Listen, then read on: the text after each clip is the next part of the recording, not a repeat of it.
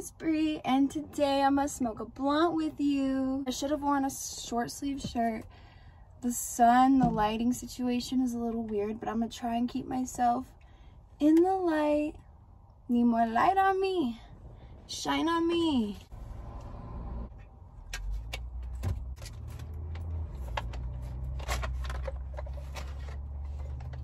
I get frustrated that I don't have like a designated comfortable spot to sit and smoke now that I moved into my new apartment, and the windows are all like really high up, so there's nowhere I can really sit and still have the sun like hitting me to film. Oh, I dropped it now. But I would like to film in my house. Also, where I live though, there's a lot of cars going by. Where I live, there's like always cars, always traffic. Even when the windows are closed, you can kind of hear it, which I'm not complaining about, but for like video's sake, that's not what I want, you know?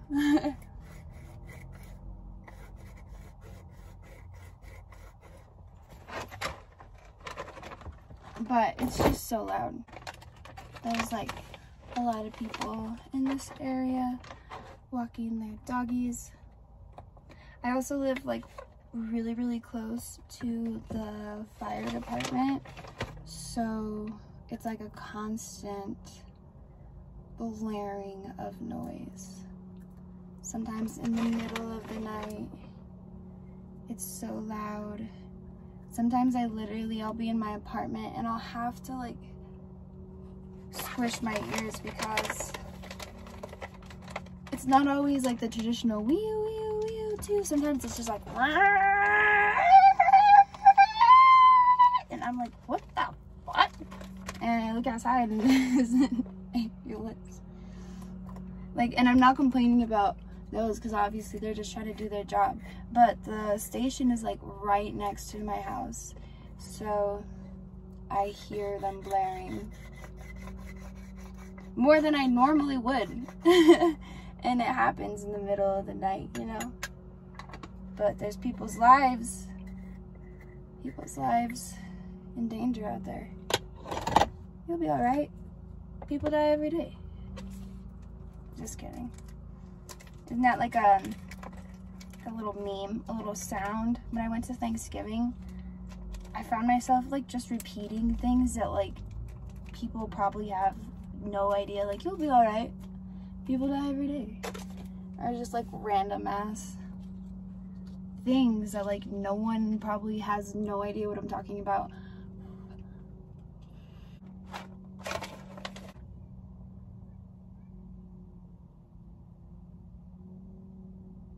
This is what I'm smoking on. It's high tea, herbal wraps, juicy grape flavored. This is my favorite flavor. Some of my favorite wraps. They're real good wraps.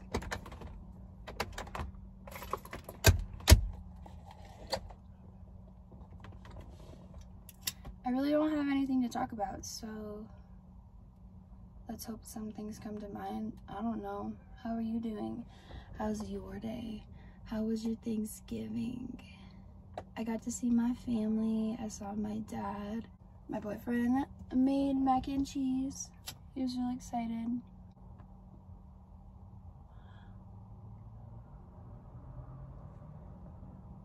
Ooh, these wraps are so good, dude. Oh, it's smoky in here. If anyone passes by, they're just like, it's just gonna look smoky as fuck in here. No one better call the cops on me.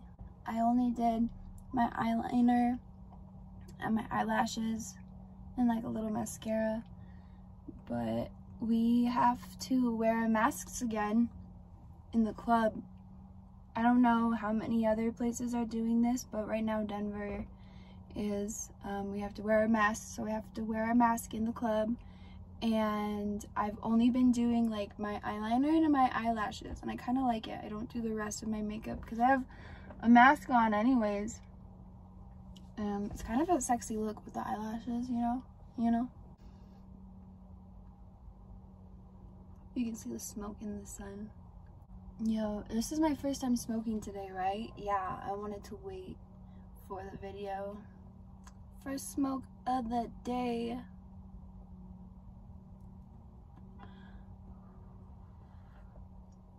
What are you smoking?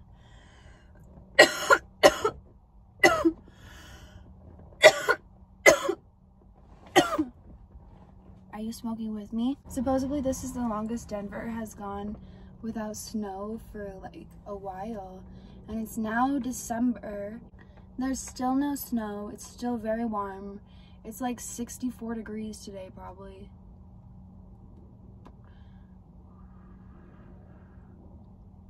People ask me why I moved to Denver, and I'm like, because I wanted to live where it snowed. And they're like, you're crazy. I like snow, okay? I wanted to live where it snows. That's why I moved here. Spent the first 19 years of my life in Arizona, and I was like, I want to live in some fucking snow.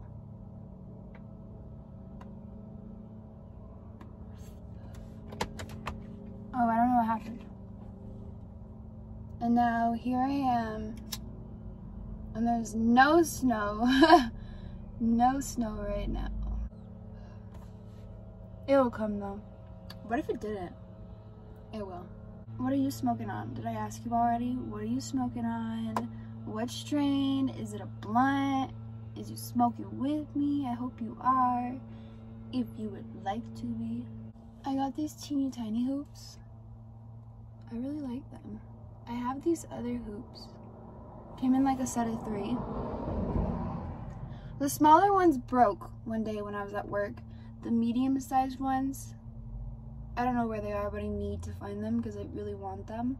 And then I have like a really big pair, but the big one like pinches my ear. It like, so I don't wear them.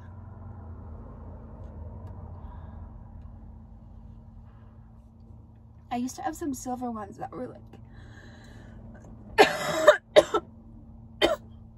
fucking massive, like literally couldn't move your head. But I never wore them because I wore them like maybe a few times, but like never anywhere because they were way too big.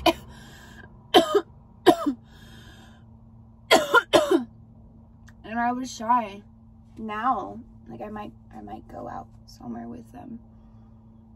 I don't know, if I went dancing, like I feel like I'm kind of known for like being comfortable at parties or going out to dance or going out to drink or doing something. Like I've gotten more into making myself like look good or whatever, dolling myself up. Fucking bitch. Like right when I graduated high school and I started going to like parties on the weekends and drinking, I would go to parties like in sweatpants and people would be like, I like your sweatpants, and I would be like, thank you, they're so comfortable.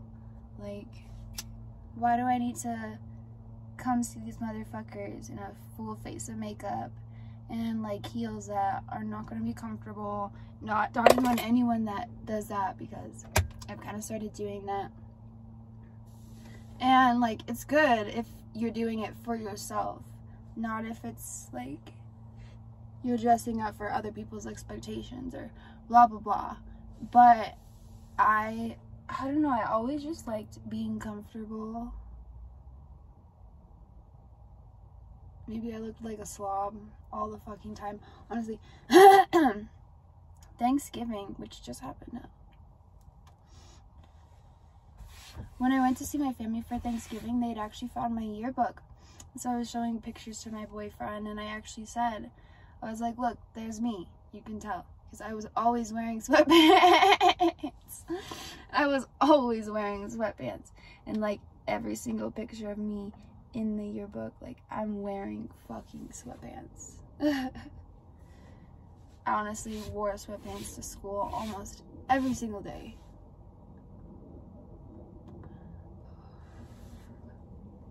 It takes so long to do my fucking hair. Dude, who has the time? Like, school starts at like 7 a.m. Like, 8 a.m. in the fucking morning, my dude. Holy shit. Like, you gotta be at the bus stop at like 6:45. Like, what do you mean? Who the fuck was waking up at 5 or 6 or like whatever and getting ready for school? If you were, like, props to you, because God, I was showing up like in ponytail and sweats and like never did my fucking makeup. Almost never.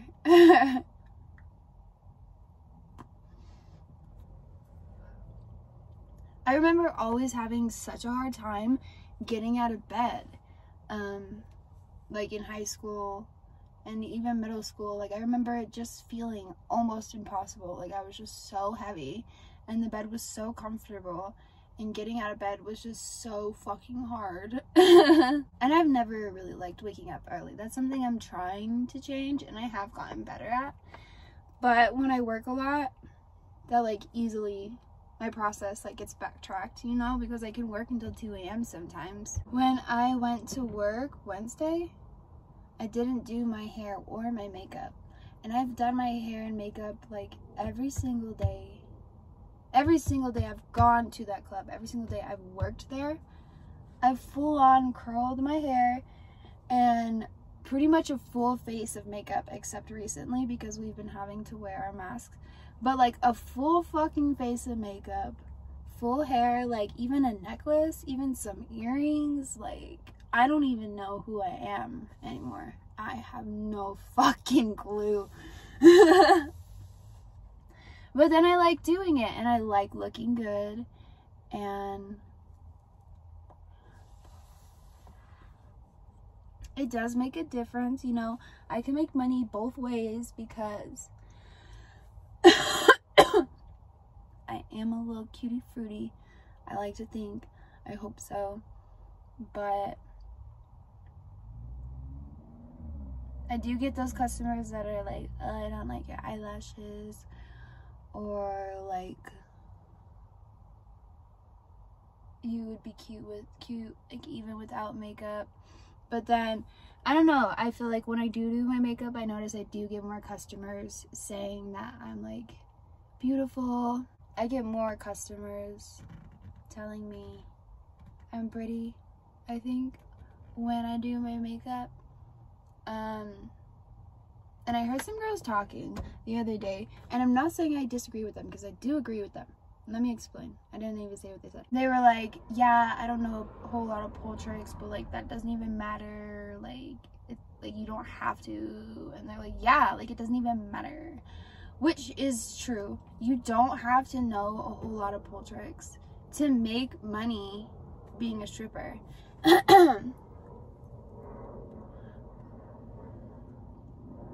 Like, you don't have to be super good at dancing on stage. You don't have to be super good. You don't have to know any fucking pole tricks. Honestly, there's so many girls that don't know anything on the pole. They just hold it and dance around it. And then you don't even have to be like amazing at dancing to make money dancing, because like there's some girls that don't even go on stage at all, or a whole bunch. It's really just to get yourself up there and show yourself, and then men are like, oh, look at that girl, like, ooh, I like that girl, I'm gonna take her for a dance. That's where you get your fucking money. So if you can talk to customers, if you can get them to get private dances from you, that's how you really fucking get your money. And then they don't always even want you to dance on their lap. Sometimes they just want to talk. If you can sit down and like scoot around a lot, you can basically give a lap dance. Anyways,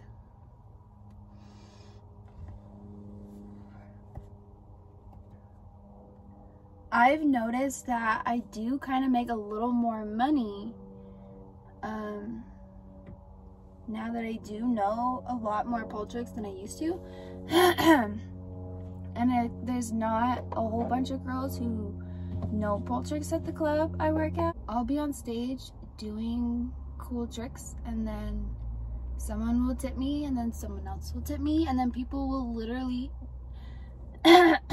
people will literally be tipping me for like the tricks I'm doing, and they wouldn't have given me that cash. Maybe, yeah, because I usually do 2 songs, and then the third song I usually just fuck around on the pole. But I notice when I start doing cool tricks, people just come up and like a few dollars, like $3, you know, and then sometimes they're like, oh wow, that was really cool. But one time one guy was even like, yeah, I saw you on stage and I thought you were pretty, and then I saw you doing all those tricks, and I was like, wow, I gotta talk to her. So like I was saying, you don't have to be good at pole or dancing to make money, but I do be making like a good stage set. I'll look down, and like a couple times at that club I've had really good stage sets where there's just like dollar bills over the floor. And one night I got like a $20 bill on stage, and then a $10 and like 2 $5 bills all in the same night, like different sets. But I got like I got like big bills on my fucking stage, and I was like, damn, I went home with a lot of ones. Like I did really good on stage, and I didn't even make a lot of dances, but I was happy. See, like I didn't even make a fuck ton of money. I made good money, but not a fuck ton, because I didn't get a lot of dances. I did good on stage, but that's not really where the money is. I mean, I guess it depends on the club. Honestly, the club I work at right now, they don't tip a lot on stage, but they do, so I'm happy. The club I was at before, like almost no one made anything on stage, and it was so frustrating. Especially me though. Especially me. I don't go there anymore though. That was a lot of weed I just smoked, honestly. Thank you for watching. I hope you enjoyed. Ooh, my neck popped. Ooh, hell yeah. I love you, and I'll see you next week.